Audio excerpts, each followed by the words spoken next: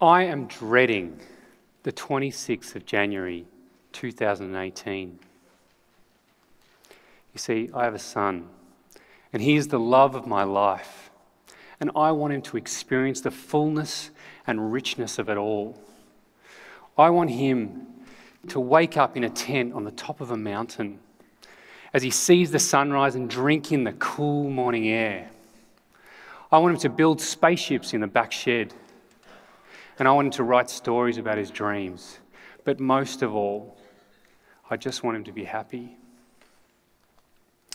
And that's why I'm dreading the 26th of January 2018, that day when I let go of my son's hand as he steps through the gate to his first day of school. You see, for me, school was largely just felt like a waste of time.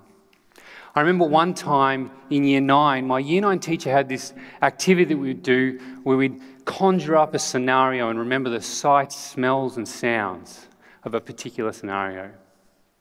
Today's scenario was Noah's Ark. And when the teacher got to the question, what would it have smelled like in Noah's Ark? You can see it coming, right? Cheeky me, I raised my hand and I said what had to be said.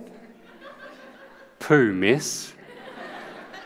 My cheeky but honest and truthful answer was not received with joy, and I was sent to the Vice Principal's office. Unfortunately, this was an analogy of much of my school life. You see, though, there was another me. In that same year, in Year 9, I was winning awards for raising the most amount of money for charity, and I'd done that throughout my whole school life. There was another me that was going to the woodwork room at lunchtime and designing and building my own furniture, and then going to the textiles room and designing and building my own clothes. They were awful, but they were mine. And it was self-driven learning. And at home, I was restoring a boat that I'd bought from the trading post, remember that, for $50. And I was doing it all on my own. Unfortunately, none of these things counted for my grades. And none of this kind of learning mattered an inch to what was said on my report card. You see, it's not that I hated learning. I loved learning. It's just that learning in school felt unnatural and hard. But learning in life, we all know, it just happens. We're born to do it. Just like the time when my $50 trading post boat capsized in the middle of a lake and I was on my own. You learn. And these are the lessons that you never forget. So fast forward to today. I run an open source, non-profit organisation that supports communities around the world to build a better world for their children. Anyone, anywhere, can come to our website and they can download our 5-step manual and other resources. They can get any of our designs if they want to use them, and they can start a project on our site where they can get volunteers and do some fundraising to build their own playground. So, the other thing we do, this is where I was last week. Hi, TEDxMelbourne. I'm in Port Moresby, Papua New Guinea, and we've just finished this playground. We started with a bunch of old tyres, some floor tiles, some soil. We found an old metal water tank, some logs and a bunch of other stuff. And we took the teachers and the students' ideas through a community consultation, and this is what we did. So we created this awesome wide tile slide. The community found over 300 car tyres, so we created these motorbikes. Because we had so many car tyres, we were able to create this massive sand pit full of beautiful local beach sand. We had these steering wheels from old tractors that we found in the community, so we built this bus to take you to town. We found an old rusty water tank, and from the roof of the water tank and the ribs around the edge, we created this amphitheatre. We created this climbing frame. And at the end of 2.5 weeks, this is what we ended up with.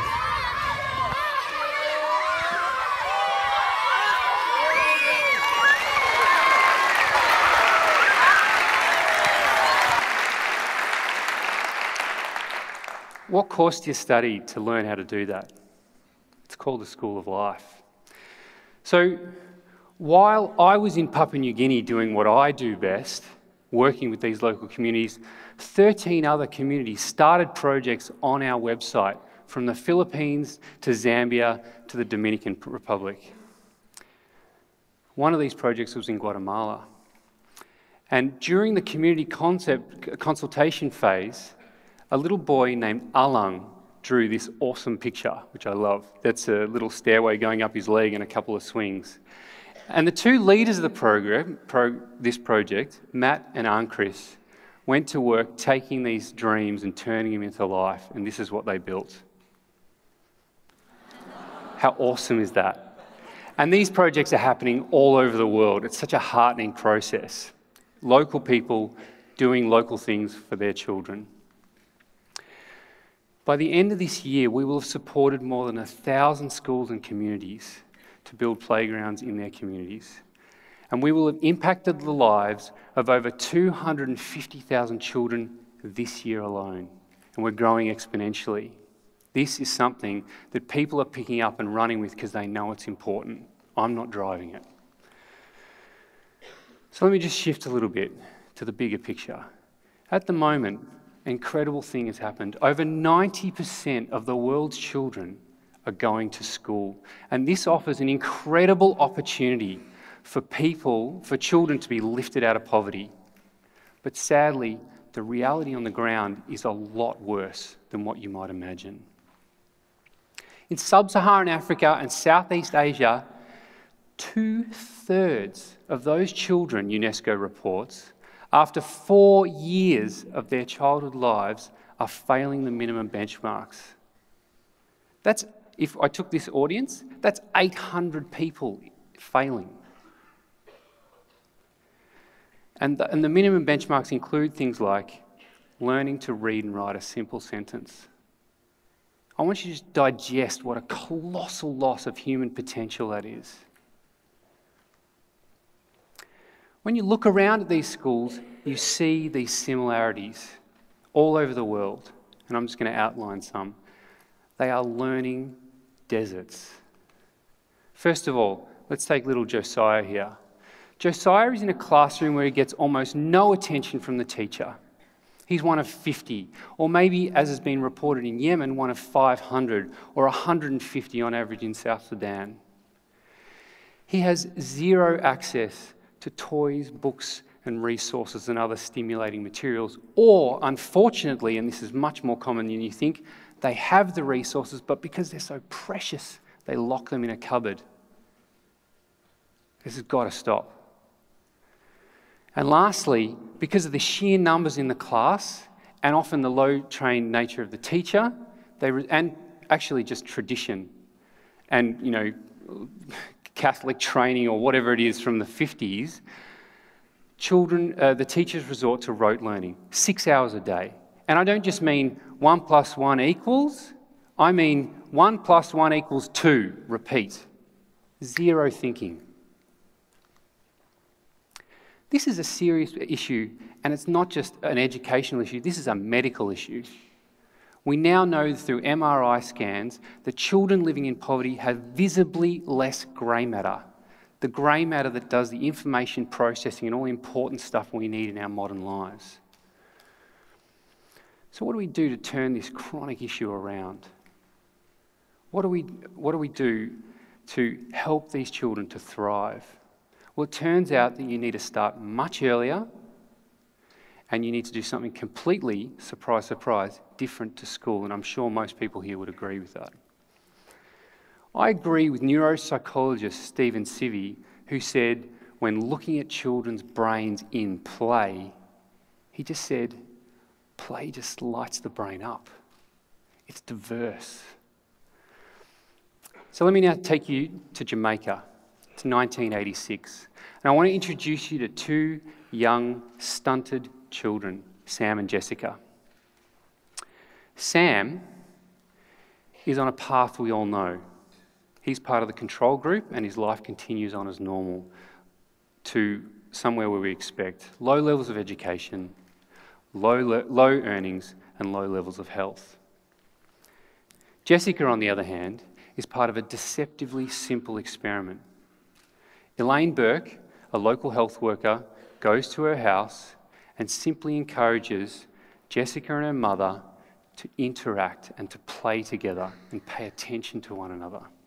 They use simple things in the home: plastic cups, wooden spoons. And this is repeated with Jessica's cohort across Kingston, Jamaica. After 2 years, so it's 1 hour a week, that's 104 hours in total between the age of 1 and 3. After 2 years, the experiment ends. 20 years later, the researchers return, and what they find is that Jessica is not only doing better academically and has a great chance at high school now and even getting a bachelor's degree, she's earning 42% more than Sam's group. That's incredible. 42% more earnings a month equates to 18 years of additional salary. Can you imagine the difference it would make to her? Can you imagine the difference it would make to the GDP of a nation if they had time and space to play? These studies have been repeated over the years in the US, and the play cohort is now over 50 years old. What we're finding is 44% increase in high school graduations, 17% increase in bachelor degrees, 50% lower rates of crime and imprisonment, and 7 times higher rates of employment based on whatever age you were when you left school. You also, for the 21st century, your children will learn these kind of things that are absolutely crucial for the 21st century: self-control, problem solving, creative thinking, and social skills. And for all the bean counters out there, you don't need to worry. All of these interventions, economist James Heckman has estimated that they return 7 to 10% per annum when these children reach adulthood. An incredible benefit. Most social programs cost money. These programs make money for society. So what if play went viral across the world? Well, I've got good news. The Papua New Guinean project I just showed you was opened by the Deputy Secretary of the Ministry of Education of Papua New Guinea, and he said that the curriculum we're moving towards is a more playful curriculum. And at the opening, we didn't expect it. He said, I want to see playgrounds at every school across the country. And today, I can announce that we're in the final stages of planning to work with the Ministry of Education in East Timor to build playgrounds in early childhood centres across the country. I come here with a simple message. If you want your children to thrive, and if we want the world's children to thrive, we need to invest in them when they're young. We must create time and space for children to play. Thank you.